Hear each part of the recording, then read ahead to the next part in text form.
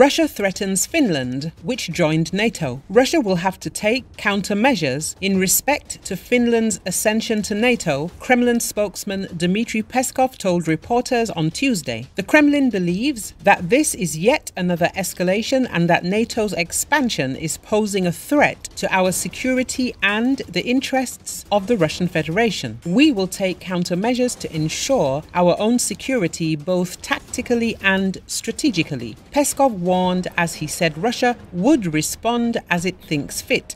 Believe me, our military will inform us about everything in due time, he added. We will closely monitor the developments in Finland and see how the North Atlantic Bloc will use the territory of Finland regarding the deployment of weapons, systems and infrastructure close to our border there, potentially posing a threat to us, Peskov said. Measures will be taken accordingly, he emphasized.